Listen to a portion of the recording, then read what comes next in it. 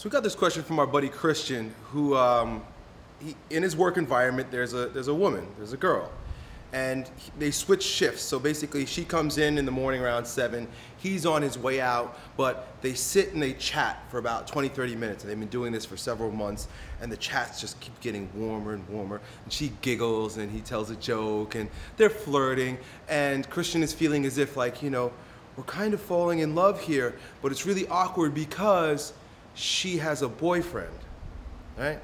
And one of the conversations that starts coming up, right? Now I'm starting to teach you the lesson, right? Because that was the situation. You guys are all cuddly and cozy with each other. You see each other for 20 minutes a day, and then you go about your day. But the conversation, whenever the conversation with a woman goes towards what her current relationship is like and how she's dissatisfied, a red flag should go up. Because that is a very poor taste and is an indication of character weakness. And that being said, it's usually a fucking trap. Now, I'm not saying she's a bad woman or that relationship with her is going to be a trap, but what she's doing is she's creating a situation that is appealing to all men no matter what. And that is damsel in distress. Oh, a dragon has me. I mean, it's fucking fairy tales. Oh, the ugly troll has seized me under the bridge. Come and save me, hero. That's what they fucking do. And it's inherent in the sexual energies. So she talking shit about her boyfriend and calling him garbage, and you use that term also. Don't get caught up with it, right? You want to leave him out of it as much as you can, because she could potentially just be playing a fucking game, right? And we need to get that clear first. We need to figure out what she's up to, right? Because, you know, you don't know her that well. Say you've known her for a few years, but this sort of dance that you're doing with her is fairly new. Maybe a year, I think you said. Fine. Don't judge her boyfriend, because he might be a pretty cool fucking dude that she's tripping on right now, all right? So don't get caught up in that story. Don't let her drag you down that fairy tale of damsel in distress, come and save me, right? Because that tugs on your balls. It tugs on your heart and your balls. It's very visceral, right? You don't think when you see a damsel in distress, a woman who's in distress, oh, right? You want to save her right away. Don't be a fucking saver. Do not be her savior. Not saying that you can't move forward with her, and I'm going to give you very practical steps to see what that might look like. I'm sure she's a good girl. I'm sure things might turn out really well with you. But don't get caught up in her bullshit, right? Don't drink her Kool-Aid.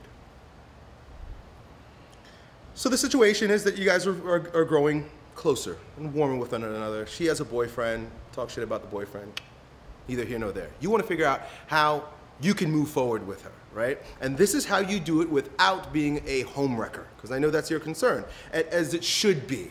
She hasn't fooled you so much to believe that, like, you know, he's a douchebag and I'm going to save her. Good, you're a smart guy.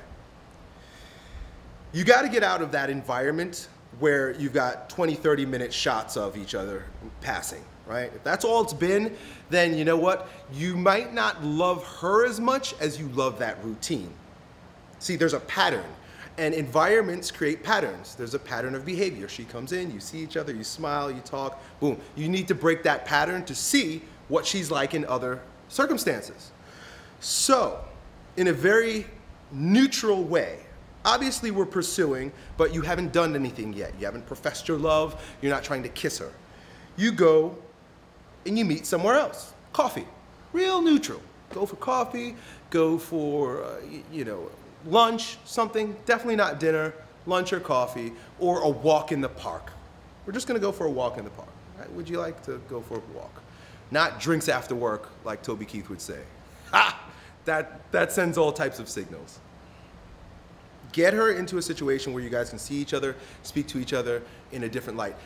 Something might happen. It could go one of two ways. You see her in this new light, and all of a sudden you're like, oh, I didn't know you were like that.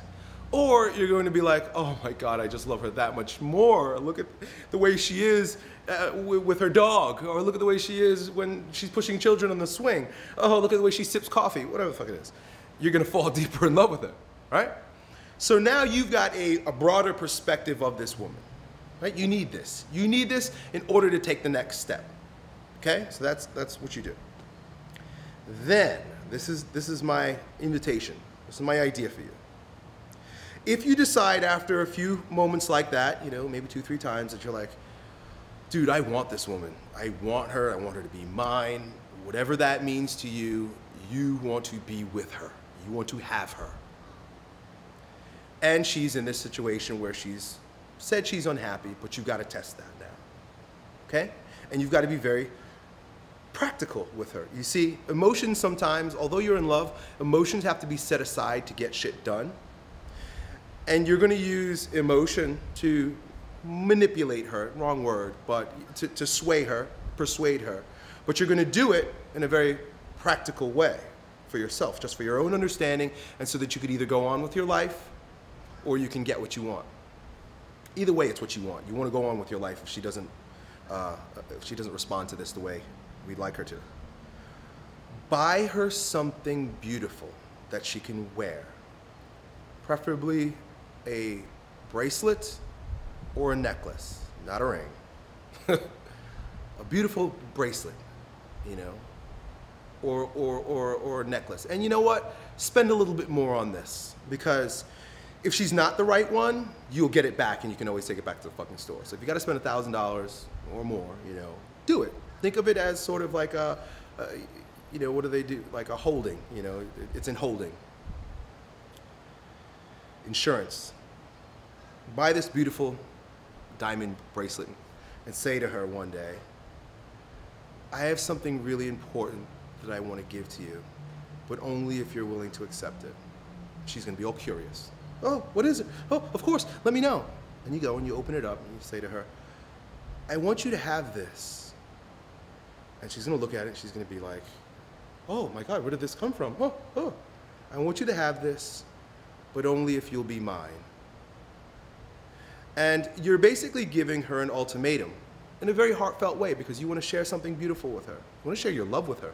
But the piece of jewelry is just symbolic. That's all it is. It's just a symbol, you know. Obviously, the more beautiful it is, the more, you know, dazzled she'll be. So it's kind of like an illusion, but it's symbolic. And you know, you let her put it on, or whatever the case may be, if she decides to at that moment. Hey, I just rewatched the video and I changed my mind.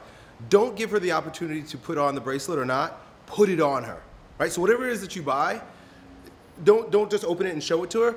Take it out and put it on her wrist or put it on her neck, and then have the conversation.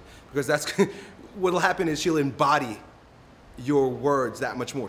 It'll feel more, because the whole time she'll be looking at it and feeling it on her. You want her to feel you. Do you understand? By putting the bracelet on her, she's going to feel what you're about to say about a lot more, okay? Cool. And you explain the conditions. You say, listen, I want you to have this, but I feel that you need to end it with your boyfriend. I know that you need to end it with your boyfriend if you're gonna continue moving forward with me. If you don't want to, or you don't have the courage to break up with him, that's fine. I just need to know. By you wearing this when she leaves, by you taking this with you, you're essentially saying that you'd like to move forward with me. If not, we can leave it here until you're ready, right? And there's a good chance she might say, oh, she might take it off, or she might not put it on. Wait till she's ready. Give her, and you got to be kind of diplomatic with this, give her a set amount of time before she gives you the yes or the no. Right? If she takes it at that moment, she's like, yes, I'm going home to break up with him. Oh, I love you. Then you're good. Boom. But if she's like, she's stuck, right? She needs to either sack up, just fucking grow some balls, right? Sounds strange, right, for a woman? But she needs to toughen up and break up with her boyfriend that she doesn't love, if that's the case. Or she needs to come clean with you and say, you know, the truth is, I'm not breaking up with my boyfriend. I never will. I enjoy your company. It's been nice. And don't let her tease you any longer. You don't want to be caught up in that. You don't want to be led any longer. And then it's over. But if she's standing on the fence, give her a little bit of time to stand on that fence. I wouldn't let it last any more than a week, you know? And you don't have to say it that way. You could just say, hey, you know what, next Saturday, why don't we meet here again, and then you can tell me what you've decided. Right? It sounds a lot better than, you've got 1 week, bitch. You know? You don't have to like play ultimatum. If she's not sure, just say, you know what, take your time. Why don't we meet back here next week? and we can talk about it a little bit more. You gave her a week. If after a week it doesn't seem like anything's going to budge, then you need to basically take that back, get your money back, and just be peace with her. You know, when she comes in, just, you know what, talk, but you can't let your feelings go any further, because you're getting dragged along. You know, they call that pussy whipped. You don't want to be pussy whipped. She doesn't want you. She's playing with you. Don't get caught up in that. It's ugly. Do you see? Ugly for you, ugly for her, ugly for the whole situation.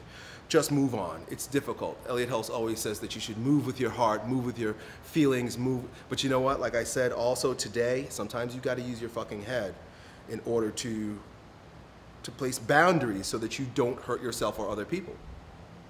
Right? You've done the best you could. You got to cut it off. So that's it, dude. Good luck. I'm done.